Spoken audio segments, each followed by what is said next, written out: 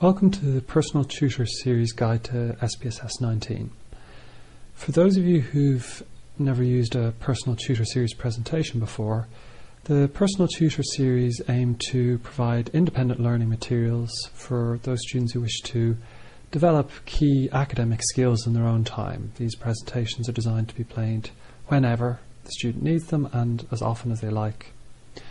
This particular series is going to focus on helping you master the SPSS software, that's the statistical package for the social sciences.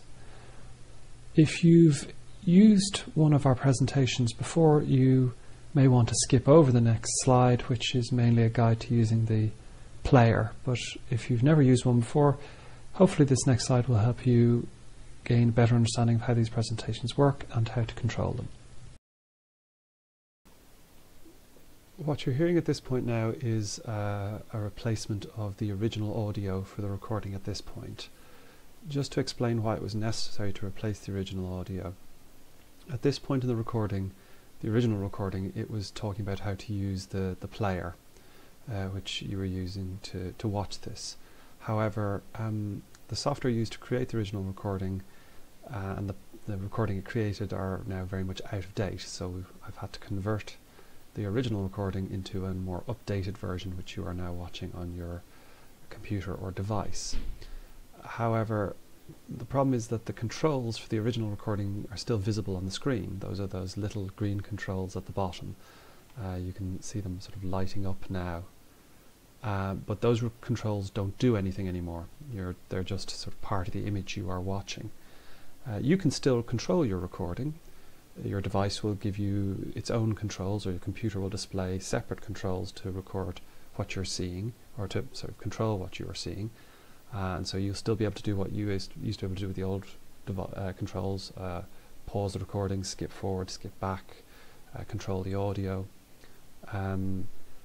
which is very useful because obviously if there are particular parts of this recording you want to watch again and again, or if you want to stop to sort of think about or make notes about what you're watching, the controls will allow you to do that. However, they're not the controls, the green controls you can see on the screen, and so I've changed the audio recording to avoid you getting confused about that. If you've never used SPSS before, then this first presentation is aimed squarely at you to take you from the very first time you open SPSS and what you see, across some of the basic controls that you'll use to manage SPSS and SPSS files. If you've used SPSS before, you may want to skip this presentation and move forward to one of the later presentations in this series. Here on this slide you'll be able to see the 5 key steps of our current presentation. So we'll cover things like opening SPSS for the first time, the different menus you're likely to see, how to manage your files in SPSS, opening them and saving them, what the variable and data tabs are and why they are important. And then finally, at the end of the presentation, and you'll find at the end of all of our presentations, we'll give you some basic practice activities to do, exercises to test to see if you've clearly understood the points that have been made in the presentation and allow you to check your understanding. For each of these steps, there'll be a slide like this one and a short audio presentation. Following that, it will cut to a video presentation of someone actually using SPSS and you watching them use it and hear them talking about it as they use it. If you've never used one of these before, it's a bit like looking over somebody's shoulder and watching them as they use the computer and listening to them talk and tell you what they are doing. This way you get to actually see the things that we're telling you about in SPSS in action, and hopefully this will make it easier for you to grasp those things when you try to do them for yourself. So without much further ado, let's move on to the first of these slides, which will look at opening SPSS for the first time. In this first step, we're going to look at opening SPSS as if for the first time. So we'll walk you through what the very opening screen looks like, what are some of the first basic choices you're asked to make and what they mean, and also where to find the various menus. Once we've done that, we'll move on to the next step, which talks about the menus themselves, what they contain and how to use them. So let's have a look at what SPSS looks like when you open it for the first time. Right, what you're seeing here is the standard wizard that opens up when you open up SPSS for the first time. This is here to give you a choice of how you want to proceed from this point onwards. Do you want to start a brand new data file, or do you want to open an existing one? Now, if you're opening up SPSS for the very first time, obviously you won't have any existing data files to open, but later on in this series we'll talk about how you do open existing ones. For the moment, all you need to know is that the default option is to open existing data source, and if you look over here on the left hand side of the screen, you'll see that that radio button has been selected, and below that radio button is a window showing some of the files I've recently opened in SPSS and an option to select more files if I can't find the one I'm looking for there. But like I said, we're approaching this as if you're opening SPSS for the first time, in which case you're not going to be opening an existing data source, you're going to create one from scratch. To do that, move your mouse here over to the right to the Type in Data radio button, select that, and you'll now see that's highlighted, and then move down here to the OK button at the bottom of the screen and click OK. This then brings you into the main window for SPSS, and you'll find you do the majority of your work in SPSS through this window. What you can see should be a fairly familiar layout for any of you who've used any Microsoft products like PowerPoint or Word. So you have the main screen here in the middle, which is where you'll be inputting most of your content.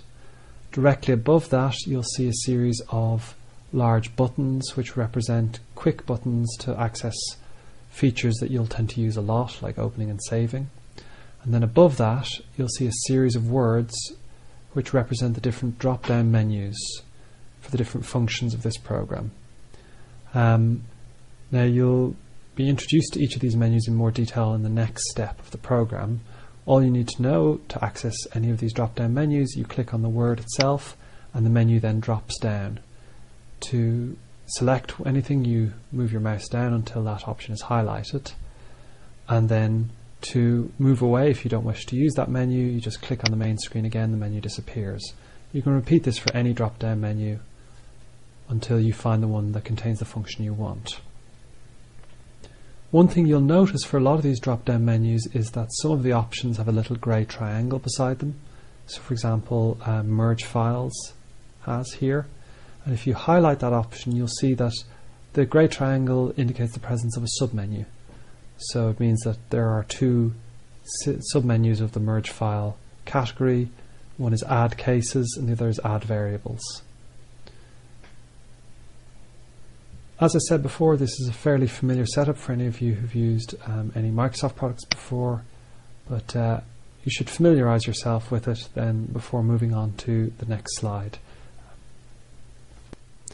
Now that you've seen the basics of SPSS, what it looks like and where the various things are, let's focus on the menus specifically, since the menus contain the majority of functions in SPSS that you'll want to use, and learning to navigate the menus and find these various functions is one of the basic skills that you need to pick up early on to make an effective use of SPSS. So this next presentation you're going to watch will introduce you to the four menus that you're more likely to use than any others: the File menu, Data menu, Analyze menu, and Graph menu. So what are these four menus? What do they do? Well, the first one of them is the File menu. You can find this at the leftmost of the different drop-down menus. It's a fairly familiar drop-down menu for anyone who's used Word or Excel before, and contains options such as creating new files, opening existing files, or saving current files.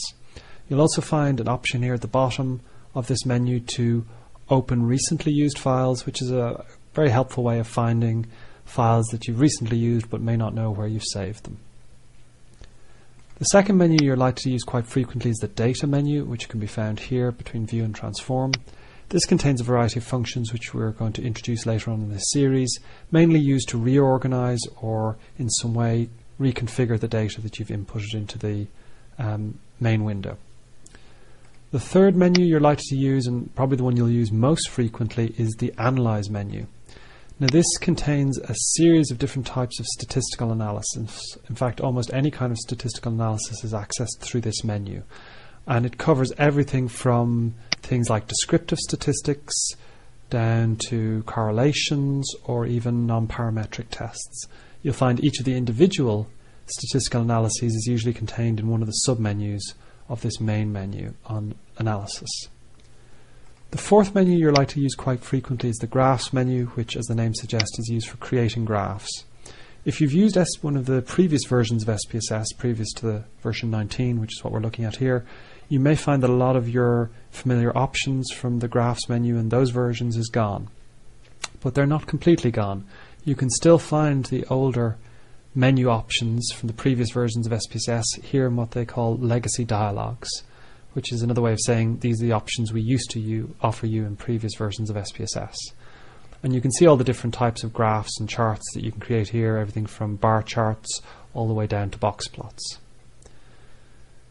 So learning to navigate these menus is going to be a key skill that you're going to use, and initially you'll find yourself doing a lot of menu hunting, searching through the various menus to find a particular function that you're looking for, but after you've used SPSS for a while it'll all become second nature and you'll almost intuitively know which menu to go to find the functions that you need. Having looked at some of the most common menus you're likely to use, let's focus in on one of them, specifically the file menu, and let's look at the basic steps that are involved in either opening or saving an SPSS data file. Right, so since we've got an empty data set here at the moment with no data in it, I think the first thing we need to do is look at opening a data file. To do that, we go up to the File menu here in the top left, click on File, and it'll bring up the drop-down menu. You can see that the standard options are there to create a new one or to open an existing one. So let's select Open here to see if we can pick an existing data file that I've created earlier. Now, one thing you'll notice is that when you choose to either open or even create a new file, it's offering you 4 different types of file that you can open or create. These are data files, syntax files, output files, and script files. The 2 types of file you're going to use more often are the data file and the output file. A data file, as the name suggests, contains the data that you'll have inputted into SPSS previously that you're going to analyze. And then the output file will usually contain the results of the analysis that SPSS has carried out and essentially what it produces at the other end. Let's look at the data file that we're going to open. So I'm going to move across to select data. And when I do that, what should happen is that it'll bring up a small file management window. So you can see here that it's showing you a particular folder on my hard drive, the My Documents folder. And it'll show you any files that are suitable to be opened by giving those files the blue and red SPSS icon. The other thing that will identify a file as being suitable for SPSS is the suffix, the little 3 letters that come after the dot. For SPSS files, a data file will have the suffix .sav, and an output file will have the suffix .spv. So we want to open a data file, so we're looking for .sav files. You can see 3 of them here: test data 2, and test data 3. So I'm going to select test data, select open, and now you'll see that the first thing SPSS does is it opens up an output window. And in this output window you'll see a few lines of text indicating that it has opened a particular file and which file it was and where on the hard drive it was.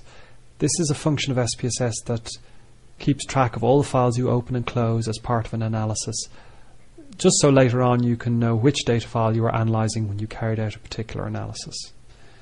Now, if I then look at the actual data window, you'll see that in the data window you can see now some data that I created earlier and saved as testdata.sav. So there are 2 variables visible here, gender and height, and I've recorded the data from 10 different participants and inputted it in the data file. What I'm going to do next is I'm going to make a small modification to the data and then save it again. To do that, I'll just click on this box here and change 131 to 130.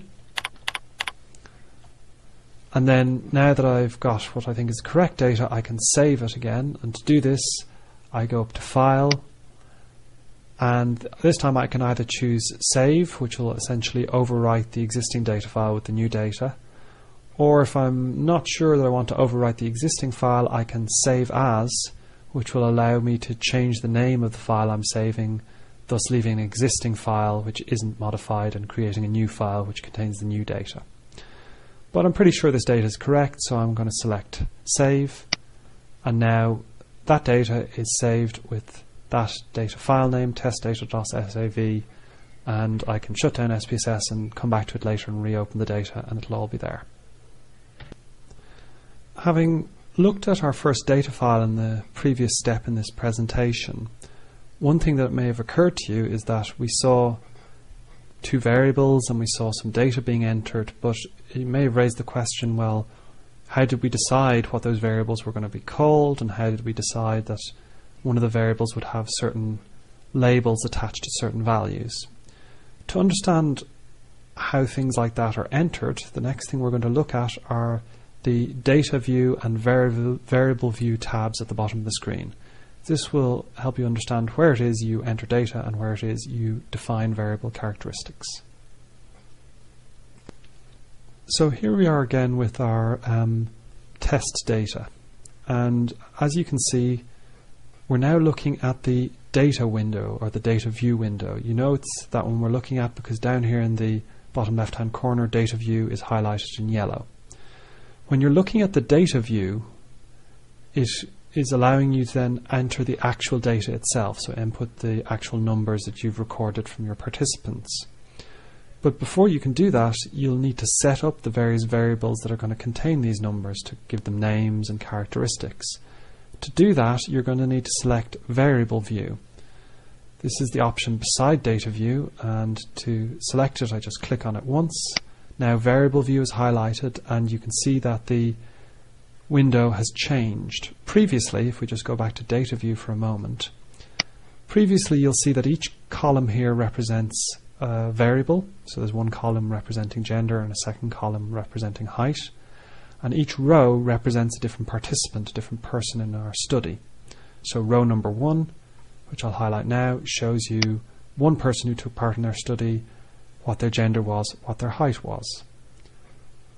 If I go to Variable View again, you'll see now that certain things have changed. Here, each row represents a different variable, and each column represents a different characteristic about that variable. At the moment you can see the first row represents the gender variable, and I've given it a name, gender, and I've also given it a width and certain values. Now we'll be explaining in later presentations how you enter these and how you make the decisions.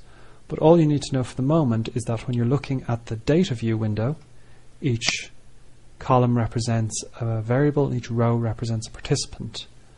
But when you're looking at the variable view window, here each row represents a variable and each column represents a characteristic of that variable. At this stage, we've introduced you to all of the basic functions of SPSS that we think you need to know for this presentation.